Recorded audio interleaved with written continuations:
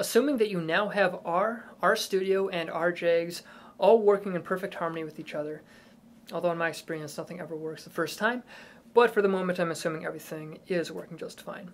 Now we're ready to look at some of the example data that comes in the BEST folder. After we look at how the inference works and all those different sample data sets, we can then alter it and pretend like we're inserting data from our own experiments and then running it with these programs. So notice we're going to be using this BEST example right here, and remember that it calls upon a lot of the functions in this BEST folder. Okay, so bestexample.r and best1g example.r are basically the equivalent of doing an independent samples in BEST example and a one sample in best1g example t-tests, except in this case we're applying Bayesian inference to the data that we've collected. So notice again, a lot of this we're not going to change, but we will change things in these vectors right here. In this case, these are just placeholders, surrogates, for data that you would collect in the actual world. Now, here's this kind of arbitrary data to illustrate some of the properties of Bayesian inference. So in this case, you would simply replace all these values with the values you collect. It could be behavioral reaction times, it could be percent signal change in an fMRI study, and you would just put them in here, separate them with a comma, and then run the program. And it would call upon all the appropriate methods and functions to run Bayesian inference on your study. It really is as simple as that. If you want to, again, make this more custom and change some things to suit your own evil purposes, you can do that by altering some of the code in the rest of these folders right here, specifically best.r, best1g.r, HDI, these two different plotting mechanisms down here. But for the moment, I'm assuming that really you're going to be fine just using a lot of the defaults that are in there already. So to run this, I'm going to click on source. Again, this is what makes RStudio very efficient, very quick, and easy to use. So if I click on that, it's basically like I just copied and pasted all the text in this file right here into my console down here. So right now, it's already run the burn-in, just like in that web app where we had the burn-in samples, which we discard, and now actually sampling the MC-MC chain. This takes a little while, and instead of having a really long, awkward silence, I'm just going to make the screen go blank until the MC-MC chain is finished sampling. Alright, now that the sampling has finished, and we've built up our posterior distributions, this function also automatically plots all of these different parameter estimates for you.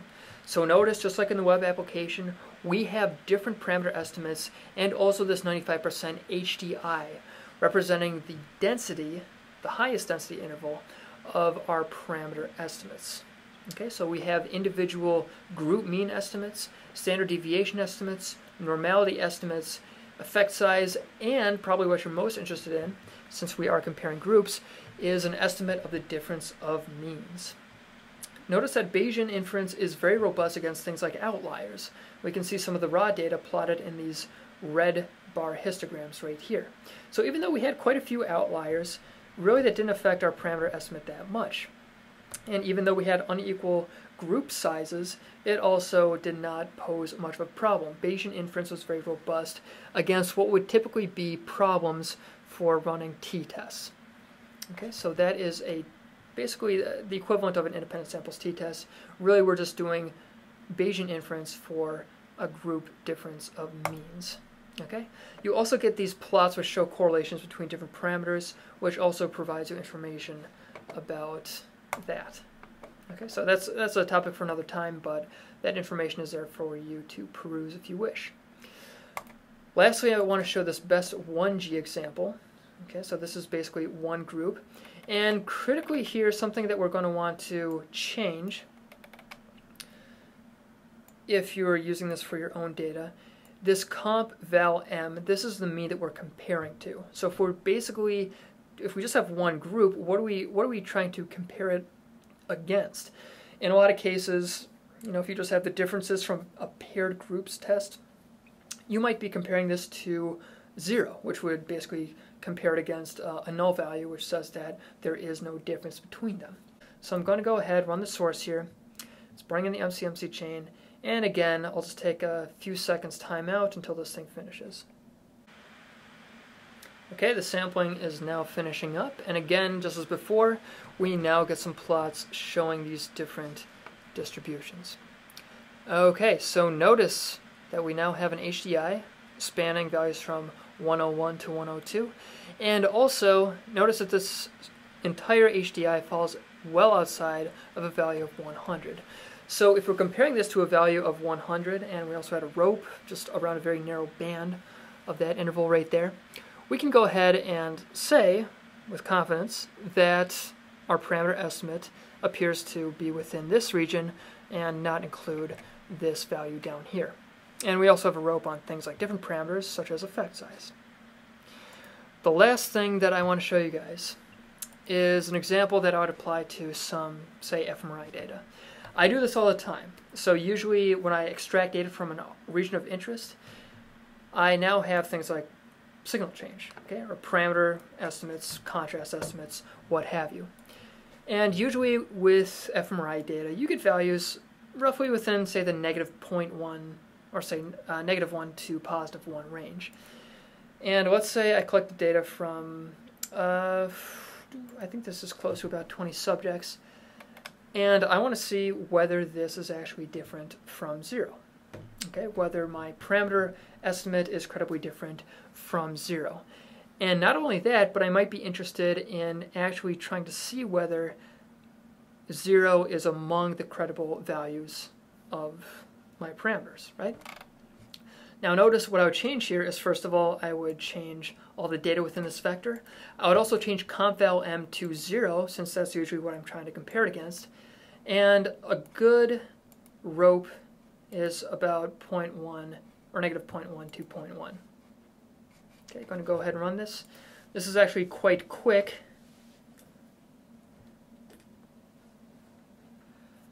So I'm just going to leave this up here. Last thing, notice rope EFF, that's for the effect size, and rope M is for the mean. Okay, so again, we have here our rope, our HDI. Notice the entire HDI falls outside of the rope, suggesting that a credible parameter value is actually well outside of this region of practical equivalence, which I would put for a null value of 0. And lastly, also we get these plots that show correlations between parameter estimates. One more example, again with some just sample data right here, is what if we're actually trying to show that our data support a null hypothesis? Again, this is basically impossible to do with traditional NHST methods. But in this case, let's say I have a bunch of values which appear to be around 0, and I established a region of practical equivalence running from -0.1 to 0.1. And lo and behold, my 95% HDI actually falls well within that region of practical equivalence. And in this case, I could go ahead and accept what's essentially a null value of 0. So that's how you do it. Again, very simple. You just replace what's in those vectors with the data you collect from your own experiment. And a lot of the Bayesian inference is run for you.